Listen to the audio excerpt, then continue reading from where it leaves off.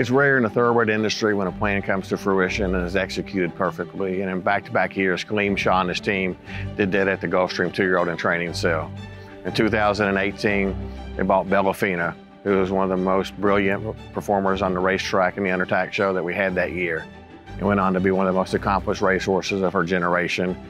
Repeated the same thing in 2019. Kaleem and his team came to the Gulfstream sale and bought Donna Veloce, magnificent physical individual, grade 1 performer on the racetrack.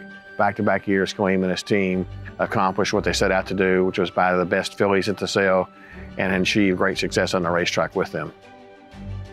I thought Bellafina had one of the great 2-year-old starts that I've seen a filly have in a long time. She broke her maiden in the Sorrento, a grade 2, wins by more than 4 lengths. She comes back, another win in the debutante. Then Bellafina wins 2 more grade 1s and wins the Santa Anita Oaks. She does it all at 6 furlongs to 1 mile and a 16th. Bellafina dazzling once again, and it will be Bellafina. What a nice performance, a very easy victory in the Santa Anita Oaks. And you put pedigree together with that kind of physical and that heart, that's what made her so special. Bellafina was bred to, I think, a perfect horse to start her off in Uncle Mo.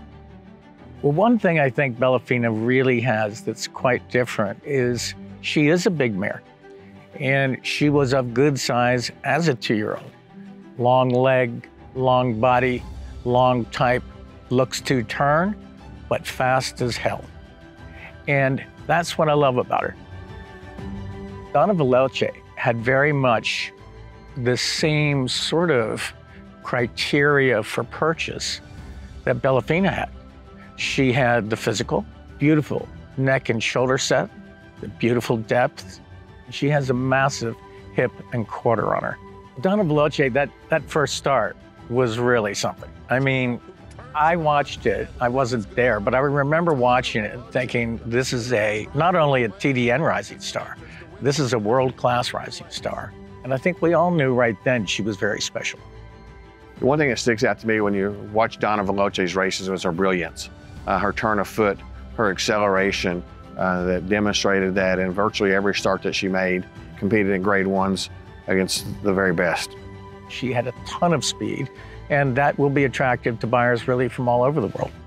One thing you will find with the mating of Donna Veloce to her first stallion, Justify, you will get a magnificent foal. I think that was a perfect mating for the mare. And both Bellafina and Donna Veloce are in foal to Tiz the Law, and I believe Tiz the Law is one of the most underrated stallion prospects that we've come across in my professional career. He had the misfortune of being brilliant on the racetrack in 2020 during the COVID year. His body of work in 2020 was really top-notch. Seeing, Tappet, Constitution, and Tiz the Law would be a very prominent sire line. Great potential there. Having watched Bellafina, having watched Donna Veloce both go through their paces on the track, incredible mares, both extremely good 2-year-olds. To sell mares like this really doesn't happen every day. I think that when we put them in front of the public, that's when they will sell themselves.